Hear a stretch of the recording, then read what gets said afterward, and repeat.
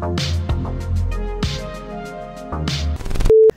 everyone, today another special van.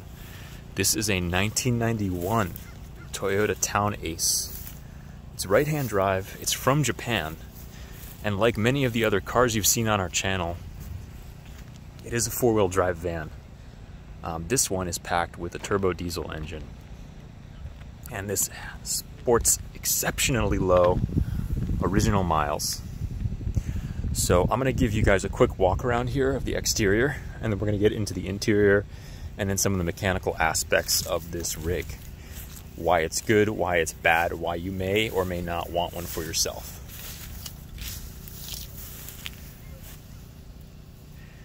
So as you can see, pretty standard period correct Toyota badging on the front end. Four-wheel drive badge lets you know and reminds you that this is a four-wheel drive van.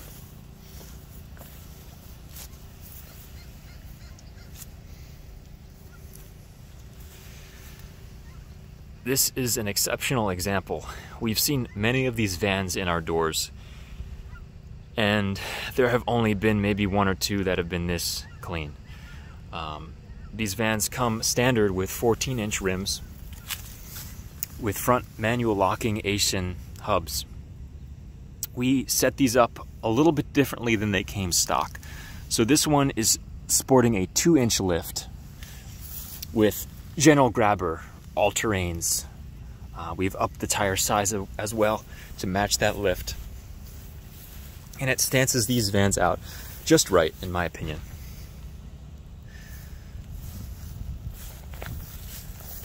You may notice some similarities between this van and the vans that were sold here in North America from 1984 to 1989, known as the Toyota van, or LE van as people like to call them.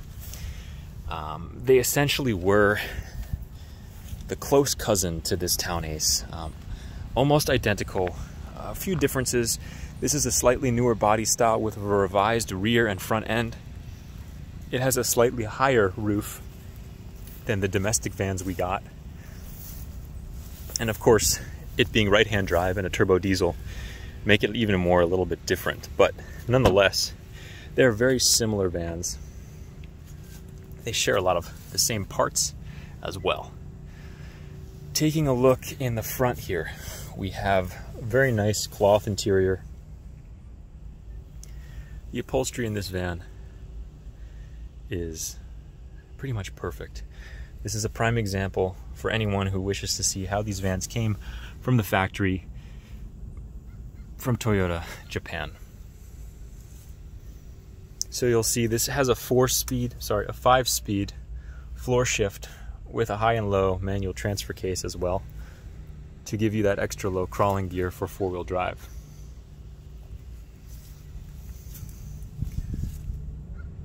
This has power windows, power locks, power mirrors, power steering.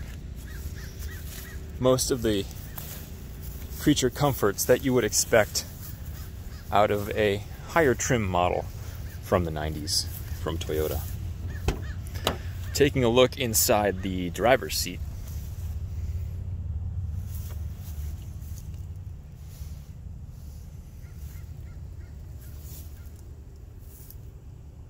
Pretty much your standard 90s interior Toyota trimming, which is very simple yet functional.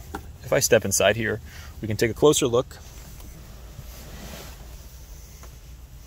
So you've got your Townace badge steering wheel, gauge cluster complete with tach, water temperature, fuel, and speedometer, which is in kilometers. This clocks in at 51,646 original kilometers, which puts it right around 30,000 miles and change. Shifts nice and firm into gear. And then you've got your reverse down there, handbrake lever, and your high and low transfer case. Now to put this into four-wheel drive, you press this four-wheel drive button here, twist the hubs, and then you're good to go. You'd be in 4 high at that point. If you wish to go into 4 low, just crank this back and you're in 4 low. Aftermarket cup holder, as per standard JDM vehicles. They love their cup holders. Well, these came with no cup holders, so can we really blame them? We've got a nice center console here with some additional storage between the 2 front captain seats. An aftermarket stereo, which has likely seen better days, and at this point is pretty outdated. You've got your clock here. We'll see if I can start it up for you guys after I give you a tour of the rear. But for now, fog light switch, idle up switch. Still sporting the original factory plastic covering. This is your steering wheel tilt adjustment knob. And that's pretty much it, you know, rear AC, front AC, heat, all that stuff. You've got your ashtray and some storage down here. Nothing really out of the ordinary, at least not for me, but I've seen quite a few of these vans. I hope you guys are enjoying the unique features of this, because they are cool and I do love documenting them, especially such a clean example as this one, for everyone out there in YouTube land to see, and just for the records, just for history, because these won't be around forever. They're getting a little bit more few and far between, harder to find in this condition, and just in general. This one has, of course, no rust, like all the vehicles we deal with, bring in, buy, sell. No rust, no corrosion, no body damage. Taking a look in the back, you will see it sports some very nice wide windows. I would love to have been a kid riding in the back of this with my parents driving, going on a road trip. How fun would that be? It'd be cool to just take a look out the window and see all the sights. Back before cars became bulky and the window lines became higher, the A-B pillars became super fat, filled with airbags. Granted, that is for safety, so I don't knock that, but they just don't make them like they used to in some regards. Taking a look here, I am facing rearward in the middle bench. Now the middle bench I'm sitting on rotates 360, so we can face forward or backwards. In front of me, we have a split bench, which you can see is split. Half of it is folded up in the stowed away position, and the other half is down. Let's pull this up so you can see how that works. So this back bench is a 3-seater, and the middle bench, let me switch seats here. Middle bench, 2-seater and a jump seat. Both rotate to face that way or back.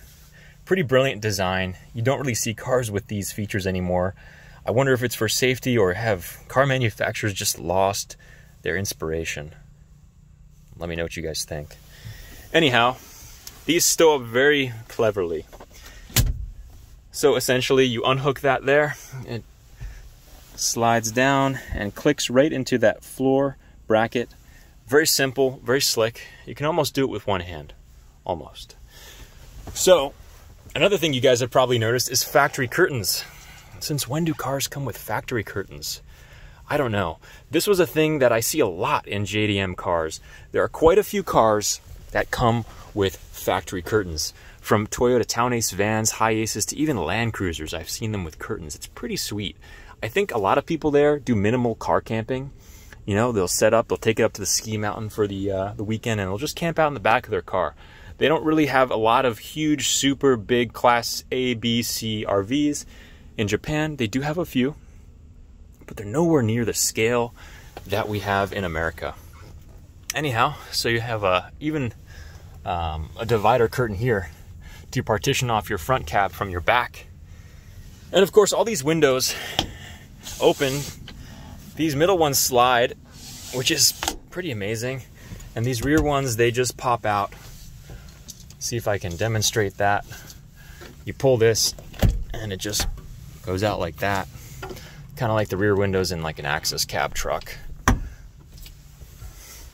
You can easily open your rear hatch from the inside, which is pretty brilliant. I mean, how convenient is that? And of course that has curtains across it as well. Looking up ahead at the headliner, a nice high roof headliner with 1 and 2 dome lights. Pretty slick, pretty convenient. Kind of standard at this point in time, but back then that was a nice feature. Just being able to have a little extra headroom in here. You can sit up really comfortably. I'm tall, I'm about 5'11", and I still have a good foot above my head right now sitting in the seat. You've got your rear AC vents up there, and down here we even have rear climate controls for AC and heat, and an auxiliary 12-volt outlet, or cigarette lighter as they used to be called. So that's convenient. Some storage along the sides here, and even an ashtray. You find ashtrays everywhere on these older cars. I think there's even another one here. Yes, there is. So, back when times were different. So let's hop out the back trunk.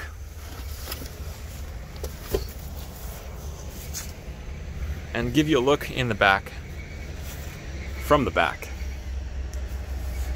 This down.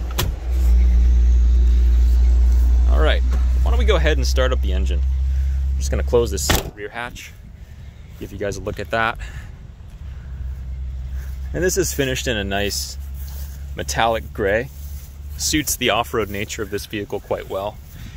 And right along the sides, you'll notice there's some really slick, period correct decals that say 4-wheel drive and Townace. So that's, you know, I miss the days of cars with decals. Some may call them goofy or gimmicky, but I think they hold a special place in my heart at least. And they just remind me of a bygone era in automotive manufacturing. So we'll fire this up here.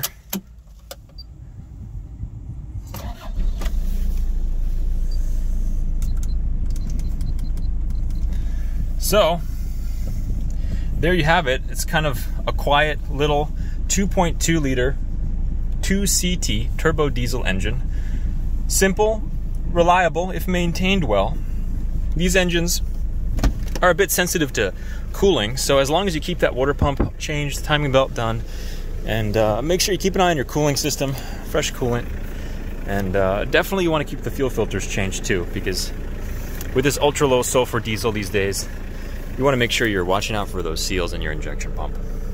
Other than that, great engines. They chug right along. They don't demand too much. Fuel-wise, they're quite efficient, getting, you know, low 20s in these 4-wheel drive models.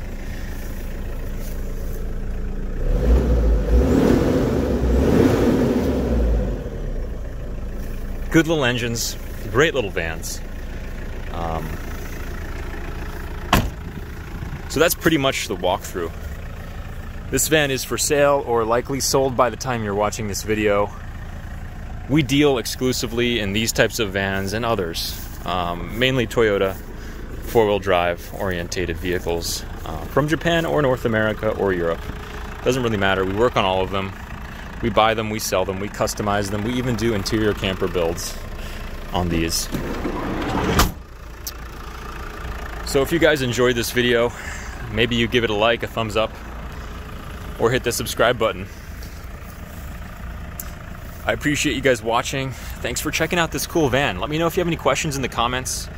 Always stay tuned for more rad vehicles. Thanks again.